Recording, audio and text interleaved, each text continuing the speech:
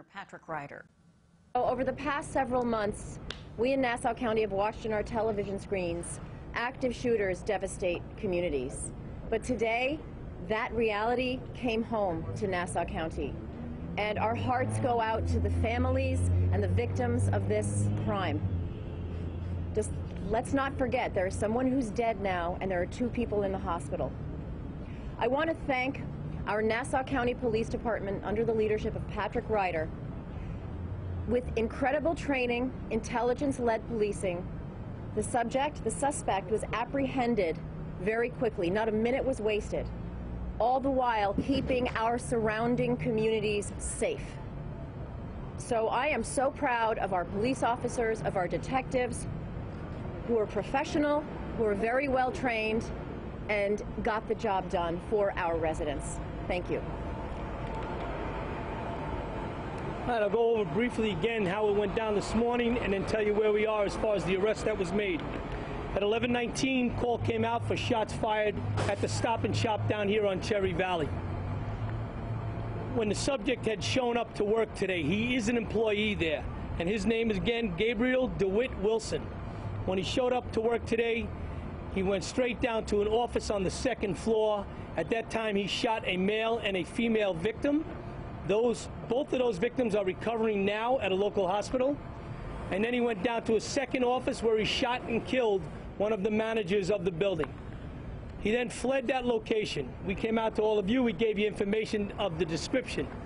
Calls started to come in. We locked down immediately all of our schools in the area. The calls led us to 100 Terrace Avenue in Hempstead. Our SWAT unit, our BSO members, got out there, were out with the patrol and the Hempstead PD. They surrounded the building. They went in very tactically to keep everybody safe that's in that building. The subject tried to flee down through the 1st floor. He was then apprehended both by the Hempstead and the Bureau of Special Operations here in the police department. There are no injuries to anybody. The subject is now under arrest, and the homicide investigation will continue. Again, as you heard from the county exec, too often we sit here and we talk about active shooters that happen around the country. Today it's in our backyard. We're going to do everything we can to help make sure that we prevent this from happening again. But it's the community that's got to come forward. There's a community that's got to talk to us about people like Mr. DeWitt and tell us if there are concerns that he has. And then we'll go out and follow up and investigate that. We'll have more on the story tomorrow after we finish what we have to do tonight, finish processing the scene, and our homicide guys do exactly what they do best and investigate the rest of this. Any questions? Madam Commissioner, do you know a motive? We do not have a motive at this time. But he's a criminal background? He is a current employee. He does have a small criminal background. I don't have the background with me. He's also been taken once before as a mental aid here in Nassau County. Commissioner, are you requesting federal help or assistance from the White House, President Biden? Have you been in touch with them? So, I got to tell you, we've been too busy trying to capture the gentleman. We have reached out to the FBI, the NYPD, and let me tell you something, the NYPD is one of the greatest partners you can have in law enforcement. They've been very helpful with us with gathering information. The FBI, we will be speaking with them and the U.S. Attorney's Office. Did you find a weapon on him when you found him? What was his job at? So at the job, he was one of the gentlemen that collected the carts in the lot. The weapon there is still more activity at 100 Terrace. It is secure. Everybody is safe, but we have to now conduct our search warrants at the location. What kind of weapon did he have? We don't know what is at that residence. Of course, he had a weapon when he was here. We believe it was a small handgun. I'm sorry. Is there a falling out or something that he was seeking revenge? We'll have more on that tomorrow. That's an ongoing investigation. We have to speak to our victims in the hospital. Obviously, they're recovering from their injuries, and we'll speak to other employees.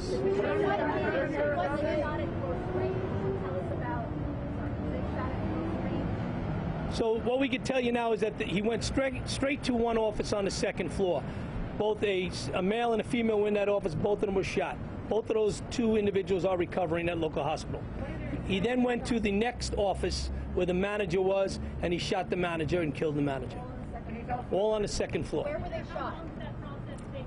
Ongoing. Within a matter of minutes, it was over. Can you shed any light on the previous mental Were all the people shot? All the people that were shot were employees. There was a lot of people shopping in the store, in the parking lot. The 5th Precinct did an outstanding job getting those out, controlling that flow of people to get them controlled access, get their information, and many of them are now witnesses to what they heard and saw.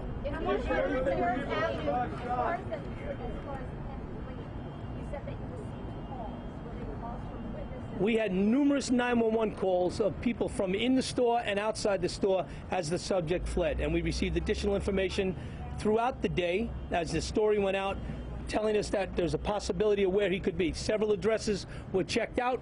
The one that turned out to be fruitful was the 100 Terrace Avenue. Is that his house? Is that his house? He has multiple addresses. We're not sure where he actually resides. Have you spoken to a previous mental thing where you said he was picked up? He was treated once for a mental health illness in Nassau County. That's all I have at this time. Have you spoken to the governor? We'll have more about you tomorrow. How did he get out of here?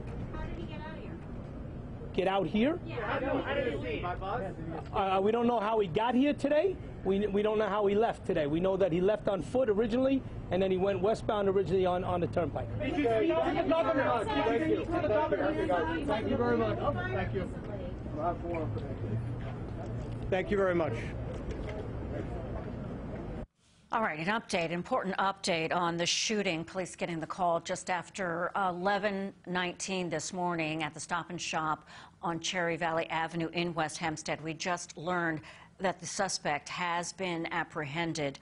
The police commissioner there of Nassau County telling us where they apprehended the suspect, who is an employee. The suspect, Gabriel DeWitt Wilson, was captured at 100 Terrace. This is, and I just looked at the building, it's a big apartment building, 100 Terrace Avenue in Hempstead. And police say that he did try to get away, but he was apprehended. Important also that the police commissioner detailing exactly what happened, saying that that Wilson showed up to work. His job is organizing the carts in the parking lot. They say that he first, though, showed up to work, went straight to the 2nd floor, went to one office and shot a male and a female, went to the 2nd office and shot the manager. The male and female are in the hospital, we're told, and that they were conscious and alert so police could speak with them. Again, this is all allegedly. Obviously, Gabriel DeWitt Wilson is the suspect in this shooting death of one person and wounding 2 other people.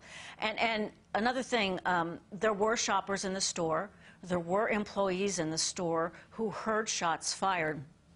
And as we all live in this world, just, you know, can it happen here? No, it can't. And the county executive, Laura Curran, and the police commissioner saying, yes, it can. It can happen in our backyard. And of the mass shootings in the United States, Boulder, Colorado, just March 22nd, 10 people shot in a grocery store, shot to death, including a police officer. That suspect in custody. So again, the suspect in custody after an active shooter situation at a grocery store, West Hempstead, New York, just after 11 this morning. He has been apprehended because of calls, people calling in to police and letting them know they'd seen him. The commissioner saying that Wilson had what he called a small criminal record, and that he had been picked up by police for some mental health issue. We will continue to follow this and have the latest news for you. Also, do not forget that we have learned that there is a verdict in the Derek Chauvin murder trial. That information, CBS News, of course, will be following and all afternoon, and we should know that verdict in about 40 minutes. So stay with us right here on CBSN New York and CBS 2 and CBS News. I'm Dana Tyler.